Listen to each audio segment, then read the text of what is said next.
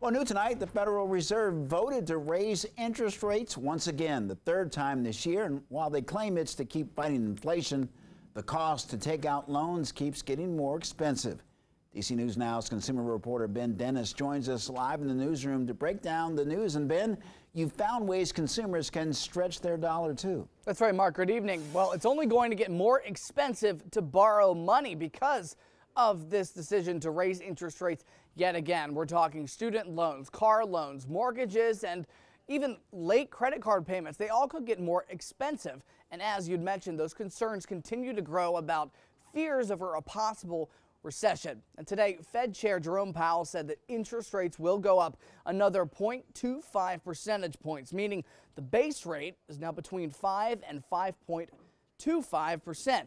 And while the Fed said back in March that this very threshold would be when they expect to stop raising interest rates, nothing on the record today. It's unclear if they will continue to rise next month. Here's how another rate hike could impact consumers. The annual percentage rate, APR, on credit cards might increase 0.25%. That matters for people carrying a balance. And lately, some mid-size and smaller banks have increased rates on savings accounts. That, however, is good long term. And mortgages, they already agreed that they won't be mortgages won't be impacted, but those in the market could be paying more. And federal student loans currently involve interest rates between 5 and 7.5%. But note, the pause on payments continues into the summer months. And further stretching your dollar, if you carry a credit card balance, consumers can consider transferring the debt to another card with a 0% interest rate or lower interest rate, depending on your credit score.